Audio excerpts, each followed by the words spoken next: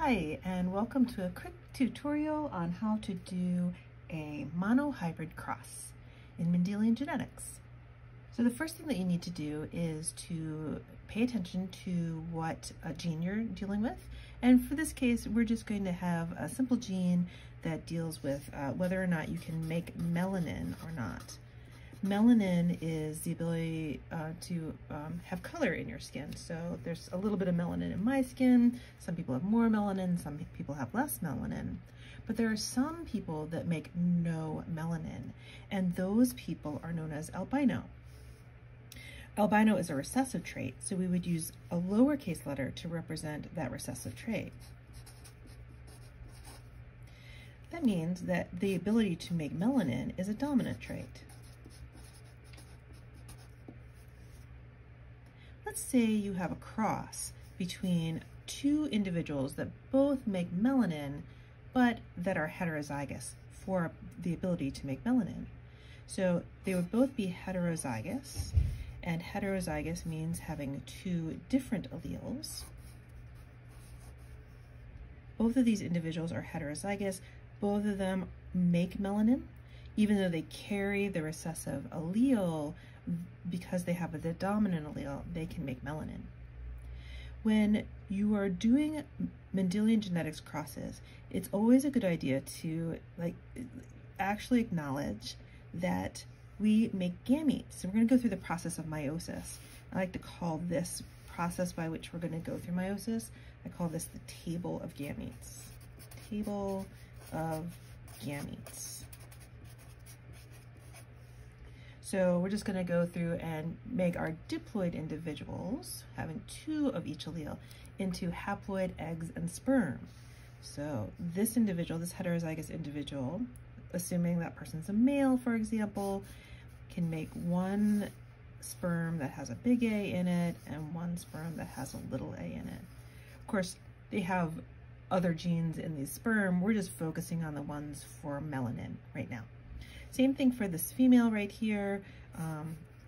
She can make one egg that contains a big A allele and one egg that contains a little a allele. Again, this is not necessarily a common practice to be very clear about the gametes that you make, but I like to include that when I'm doing genetics problems. The next step is to take the gametes that we made over here and put them into a Punnett square. Most people are somewhat familiar with a Punnett square, but what a Punnett square is a prediction about the possible offspring that you could get if you have a certain set of eggs and sperm. So we take these sperm and we can put it on the side of the Punnett square, and we can take these eggs and put them across the top of the Punnett square. And then we just play this game of what happens if this sperm meets this egg. And if we do that, then the genotype of the offspring is big A, or you could also say homozygous dominant.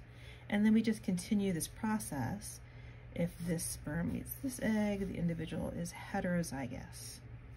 If this sperm meets this egg, we also say the individual is heterozygous, and we write it in the same order of big A first, followed by little a.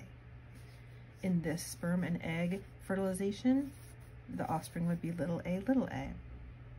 There's a couple of approaches that we can do next to kind of think about the phenotype of each individual. One very easy thing to do is just to write inside the box what they look like. So this person would have this melanin, right? And so with this one, melanin. This one would also have melanin because the big A masks the presence of the little a, so they're showing the melanin. But this individual would be albino. The last step that you might need to do is to write out the phenotypic and genotypic ratio of the offspring. So in this case, the phenotypic ratio would be 3 melanin to 1 albino. And I ran out of room a little bit there, but that's okay. I noticed that I put a colon right here, but that's not necessarily a good idea, especially since if we're doing ratios, you need to put a colon right here. So maybe we do like some arrows. That's a little bit nicer. The other one we're going to write is the genotypic ratio, and we'll do the arrow thing for this one. The genotypic ratio, you have to write the ratio of the specific combination of alleles.